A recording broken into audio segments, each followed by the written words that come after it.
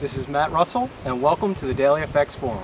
So here are the four pairs that I will be discussing this evening: the Euro Pound, the Aussie Kiwi, the Pound Swiss, and the Euro Swiss. So let's go ahead and pull up the charts. The first chart, let me go in order here, is the Euro Pound. If you recall, during yesterday's report, I added this simple resistance line on the daily chart. I also had a scenario in my head where prices might come up and test this shorter-term resistance line, and then that could be a good short trade and covering down near this support line here. Prices never made it all the way up to that resistance line during yesterday's session.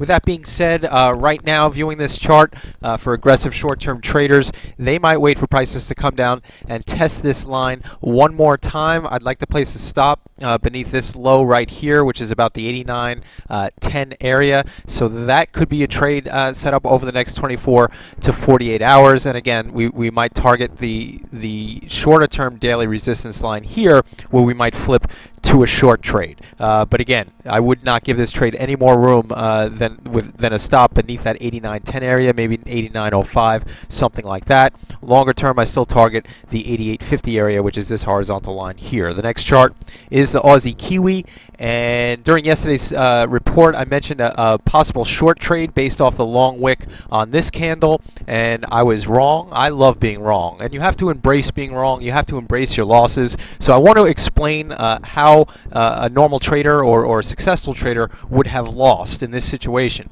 And prices coming down towards the bottom of this wick here, a trader might have entered a few pips above the low of that candle wick, and then again be stopped out as prices came beneath the low of that candle wick. And again, that would be maybe a 30 to 40 to 50 pip loss depending on your individual risk parameters. But again, learning how to lose is the most important aspect of trading. So zooming out here, this is the longer term channel.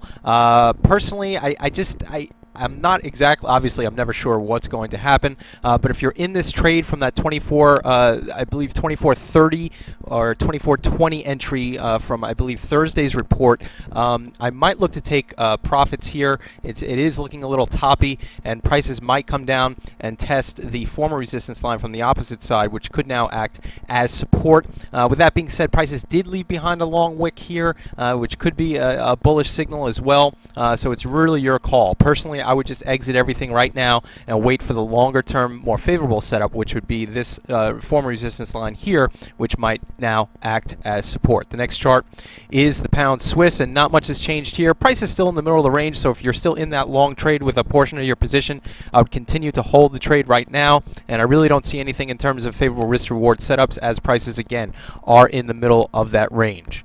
The next chart is the Euro Swiss, and somebody just, I'm going to go to sleep, somebody wake me up when this thing breaks out. The maturity of this pattern, obviously, it's been in place for a long time. Price is getting closer to the apex of the triangle, and in fact, I believe there's only a day or two left before prices must break out.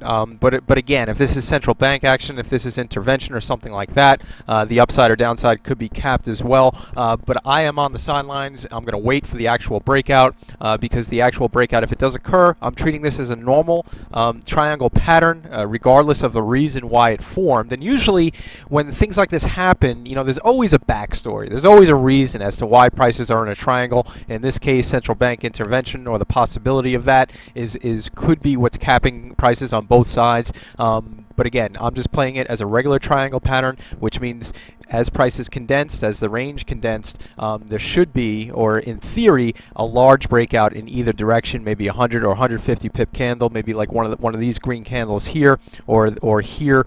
So moving forward, that's something to look at.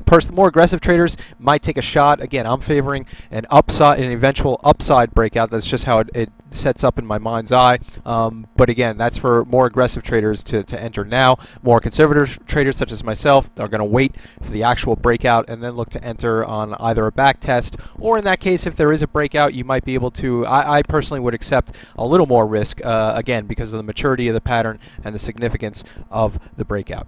Again, this is Matt Russell, and please stay tuned for a preview of the DailyFX forums. I want to go ahead and formally welcome everybody to the DailyFX forum. And I want to explain a little bit about the forum and the wealth of information that you can obtain from the forum, and how to go about doing so, how to find the things you want. So I'm just going to dive right in right now. And this is DailyFX.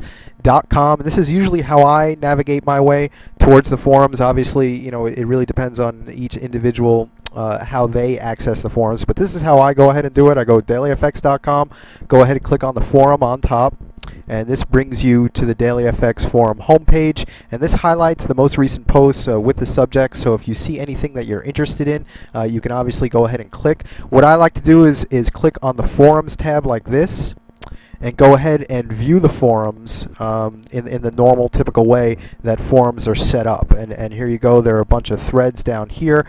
And I'm just going to go ahead and go directly to the forum, the video you just viewed, where you viewed it. So let's go ahead. This is the DailyFX Instructor Tips Forum, Identifying Trades with DailyFX. That's me. And go ahead and click on the most recent post. So this is where you are right now viewing the video, although the video will be the video beneath this one that you're watching right now. So normally when I'm on the forums, and what I would do is just scroll up to the top. Certainly you can check out any of my previous videos, and you know, especially if I did mention them in the report or in the video that you're viewing at that moment. And what I will do is go ahead and click on the forums, and then look for the forums that I like, you know, that I have interest in. One of them would be the Euro-Dollar forum, and this, again, it's really up to each individual trader as to exactly how they want to use the forum. Personally, what I like to do, the first thing I do is I'll go to the Euro-Dollar thread, I'll go and click on the latest post. And what I'll do here is, and again, I just want to, you know, really emphasize this point. It depends on your exact mindset when you're viewing. And me as a trader, I have some experience. So what I do and how I personally use the forum is I go through and I'll read what people are saying about the euro, what their trade ideas are. I certainly, you know, try to maintain my own individual objectivity, and I really don't pay much attention to what other traders are saying in terms of my trading. I'm not going to certainly see something on a forum and then go jump into a trade, but what it will do, it will open my eyes to certain trading opportunities, maybe a certain line or a certain time frame that I haven't looked at before. So that's one way that I personally like to utilize the DailyFX forum. But certainly for newer traders, there are plenty of topics that you can go over. Let's say, you know, you might not be well versed in terms of certain currency pairs that you want to learn about. Scalping, you might not know what Elliott wave is. You can go ahead and click there and see exactly what you can, you know, what you can understand, what you might not understand, and then certainly feel free to ask questions about any of these topics that you have. Maybe the carry trade, maybe you have some questions about that, or the sentiment, the SSI, or the latest economic news, FX programmers, the webinars, MT4. Any questions about active trader, you can go ahead and click on those threads. So again, it's very free, very open, and there is a wealth of information here and just waiting for to be utilized. Again, this is Matt Russell. Thank you for listening.